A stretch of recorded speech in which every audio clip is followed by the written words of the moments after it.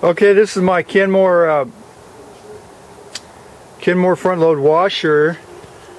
The logo's sort of worn out there, and as a matter of fact, I can't even get a model number off it because look what happened. Soap and all this stuff.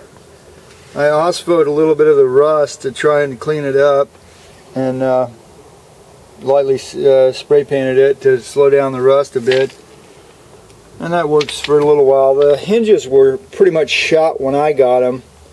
I took them off and lubed them up, and so they work now. Basically, when I got it, the whole door was sprung.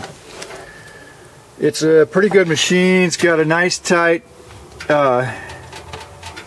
bearing, large size.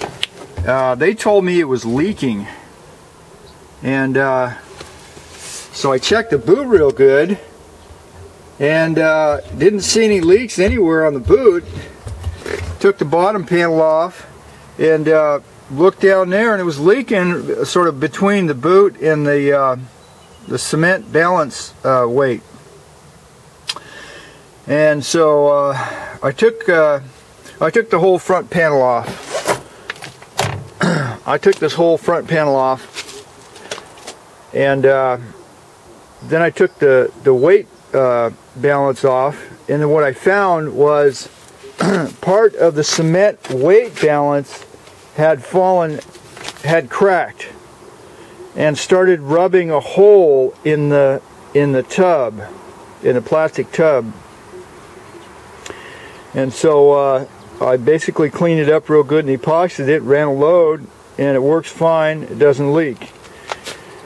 And so anyway, next I want to tell you guys about these Maytag Performas, you know, or whatever they are. This one here is it's not it doesn't say Performa, but it's very similar to the old Montgomery Ward style inside, with these kinds of pumps on them.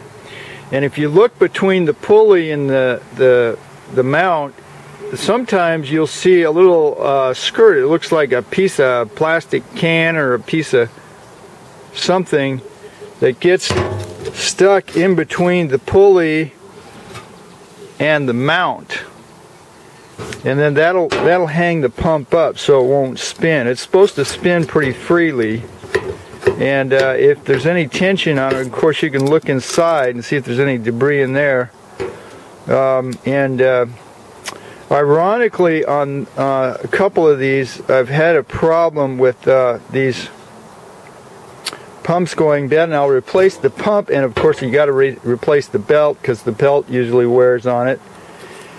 And unfortunately there was a problem with the transmission, an intermittent problem with the transmission. So I got a belt and another pump in the thing, and then I find out that the transmission hung up. I did a brief spin check on it and left, and later my neighbor called me and said, no, it's not working again, it's not spinning out. So I looked down there, and what these things do, they'll burn the pulley on the motor. It's a sort of a nylon pulley on the motor. If you see that, you likely got a bad transmission. It's too bad. You know, these things are really big. I've never seen any problem with the agitators. Huge tub on this thing. But it just, I think people tend to overload the thing, and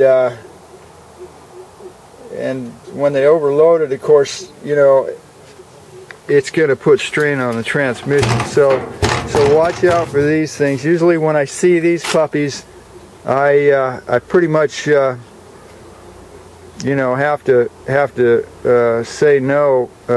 Yeah, just say no, right? Anyway, so that's your tip for today. Hope you enjoyed it.